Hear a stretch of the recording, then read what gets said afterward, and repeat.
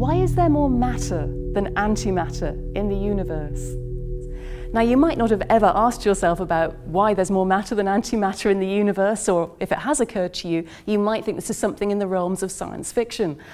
Well, put that thought away, because this is one of the most profound mysteries in particle physics.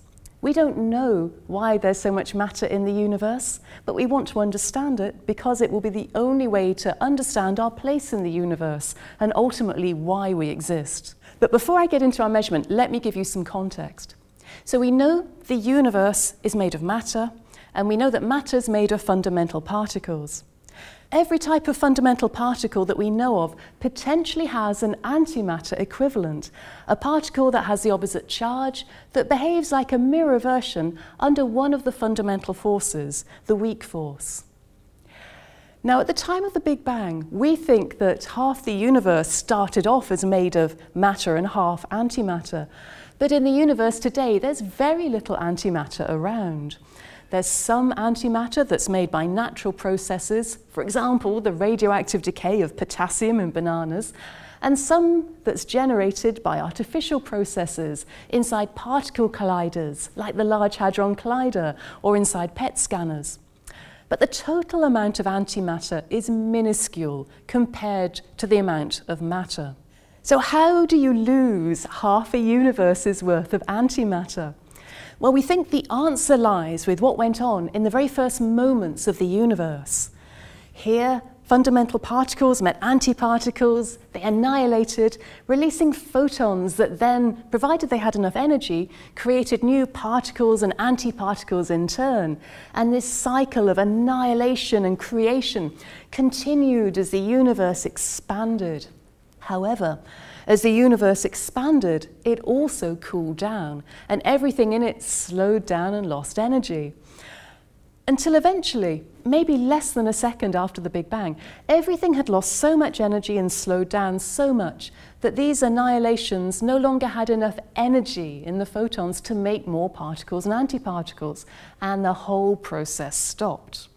Now, what remains in the universe today is made of the leftovers of those last annihilations.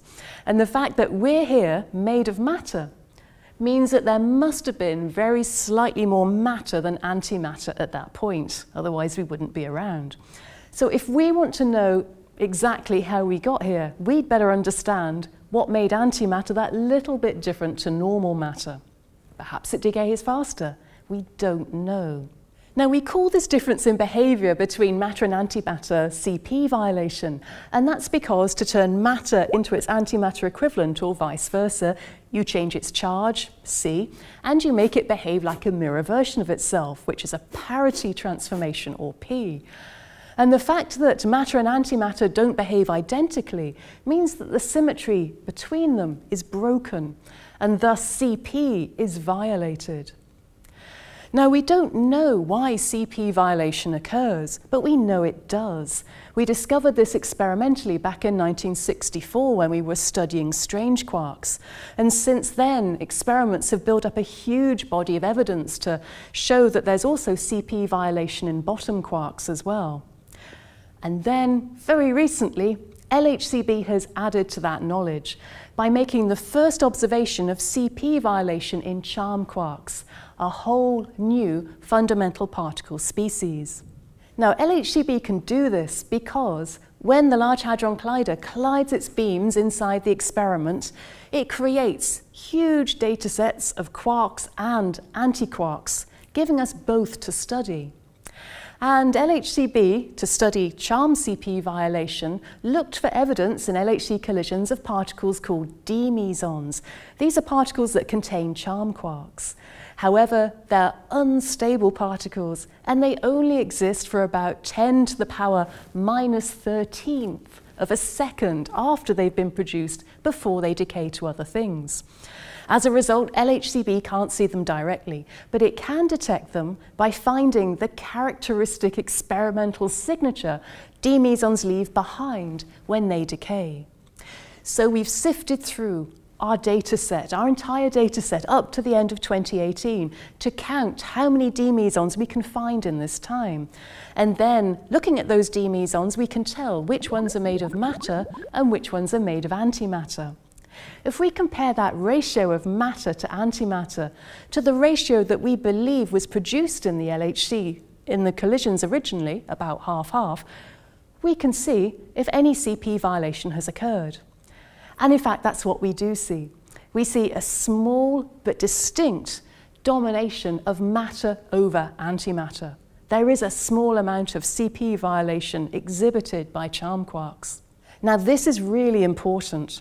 And it's important because up to now, the difference in behavior we've seen in matter and antimatter in quarks isn't big enough to explain to us how the universe can evolve from the Big Bang to today. It just isn't. And we've been thinking that the answer to this mystery must lie in the behavior of particles we have yet to discover in the universe, whose difference between matter and antimatter can fill the gap that we're missing.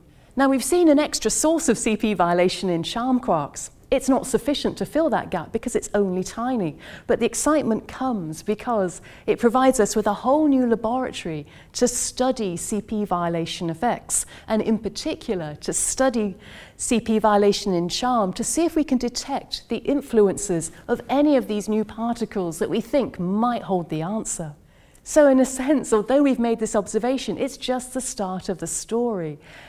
We've proved we can do it. We've proved we can study this system. Now we're going to collect the rest of the data that the LHC is going to deliver and study that in detail to see what else it can tell us.